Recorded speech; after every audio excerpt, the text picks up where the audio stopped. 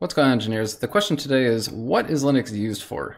Let's talk about that, but let's also talk about where you might use it, and then also some common and uncommon places that you might find Linux.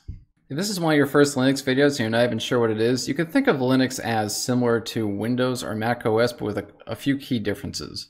And the big differences are that Linux is a free and open platform, and this free as in cost, but also in freedom. It's also a lot smaller, and it's also very flexible. And it's that flexibility is why it's used for so many things. In fact, there's a lot of people that use Linux every day without even realizing it, and we'll talk about that in a second. So let's get started.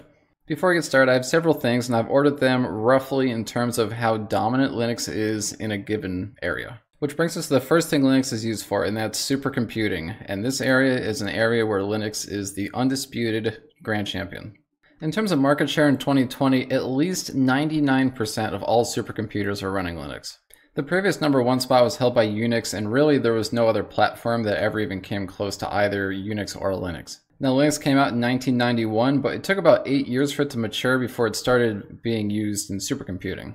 But once it got a foothold in, that was it for Unix. From 2000 to 2010, it went from 5% market share to 90% market share. There's a few reasons why Linux's adoption of supercomputing was both broad and rapid, but it comes down to one thing, and that was the openness of the platform. Being able to create a custom Linux distribution just for supercomputing is hugely beneficial, and that's just something that Unix can't do. The next area it's used in is mobile devices. The largest, most widely deployed mobile platform on planet Earth, of course, is Android.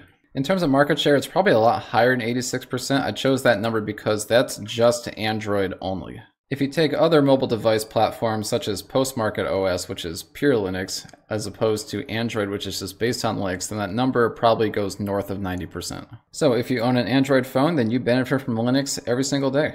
The next thing Linux is used for, and this is a huge one, is cloud computing. In fact, this very video that you're watching right now is 100% for sure served to you by a Linux server somewhere in the cloud. It's hard to say exactly what the market share is here. It's thought to be about 84% for Linux. Just Google, Facebook, IBM, and Amazon alone have around 4 million servers. I have to imagine there's tens of millions of servers worldwide, maybe even 100 million, and the vast majority of those are going to be running Linux.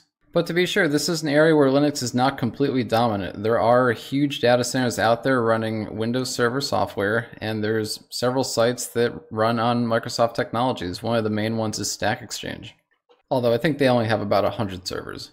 Another major area where Linux is found is IoT devices, and that's whether it's your Ring doorbell on the front of your house, your Google Home, your Amazon Alexa, or the Nest thermostat on your wall. Every single one of those things are running Linux. Roughly 75% of all IoT devices are running Linux, then the remainder are probably just bare metal operating systems or something proprietary. Linux is a real logical choice for IoT stuff because it's small and it already has a lot of the tech stacks available to do common things that you would do in an IoT device, such as maybe Bluetooth or Wi-Fi or interfacing with hardware or otherwise. From a manufacturer's standpoint who's designing a new IoT product and they want to offer it both quick and cheap, it makes sense to just pick Linux, which already does a lot of the core stuff they're going to need. The next place you'll find Linux used is as a replacement for something like Windows or Mac OS. You can use Linux on the desktop. In fact, right now I'm recording this video on Linux, and when I'm done recording, I'm going to edit it on Linux. Unfortunately, Linux desktop market share is embarrassingly low, and that's due to the fact that it is kind of user unfriendly, although that improves as each year goes by. As a Linux enthusiast myself, I always hold out hope that this year will be the year of the Linux desktop. The next place you'll find Linux is in self-driving cars. And this is true of both Teslas as well as the Google self-driving car. In the vast majority of cases outside of Google and Tesla, if a car manufacturer is making a self-driving platform, then they're going to be using Linux as its base. Did you know you can find Linux on things like washing machines and coffee makers? Well, now you do. That late model Samsung washing machine that you have that lets you check on your phone to see the status of your clothes anywhere in the world, you can bet that it's running Linux. And finally, and this one is really cool, but the Large Hadron Collider runs on Linux. Across its hundreds of thousands of cores and its tens, if not hundreds of petabytes of collision data, Linux indeed did contribute to the discovery of the Higgs boson particle. For those curious, I believe they used the CERN-developed scientific Linux.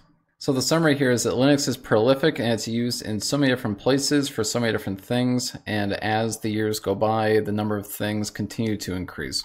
If you have any questions about anything you saw in this video, or if you want to share other places that you know Linux exists, or how you use Linux on a day-to-day basis, you should let me know in the comments below.